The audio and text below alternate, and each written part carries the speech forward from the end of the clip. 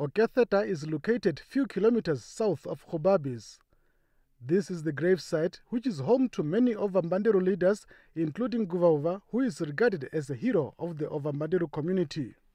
The gathering started with the performance of traditional rituals to introduce the pilgrims to these ancestors buried at the site. Ovambanderu Chief Kiles Karairwa Munyiku III Nguvauva addressed the gathering.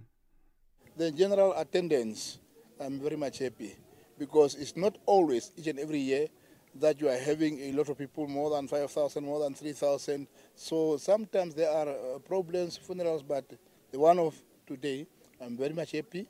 Parade by ground troops of the Green and Red Flags regiments marked the day. The event also coincided with the chief's birthday, which was well observed. Chief Ngova says such commemorations serve as a platform to educate young people about their culture and history. It serves the purpose, so they are informed what happened in the past. They are informed also concerning our dances, traditional dances. They have to learn about that. So they serve the purpose, and on the other side, we are keeping on our tradition and our culture also. In a speech read on his behalf, Omaheke Governor Festus Waitela says such gatherings should be used to foster unity among the community. For the onus and challenges on our traditional leaders to strive towards unity, prosperity of their communities, and the rest will follow.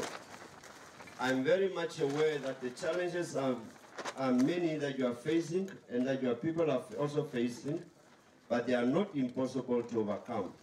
A member of the technical committee on the Namibian negotiating team informed the gathering the repatriation of skulls from Germany will include seeking for the sacred belt of late Chief Kahime Mwanguvauva, Hendrik Witbois' Bible, and Lothar von Trotter's diary.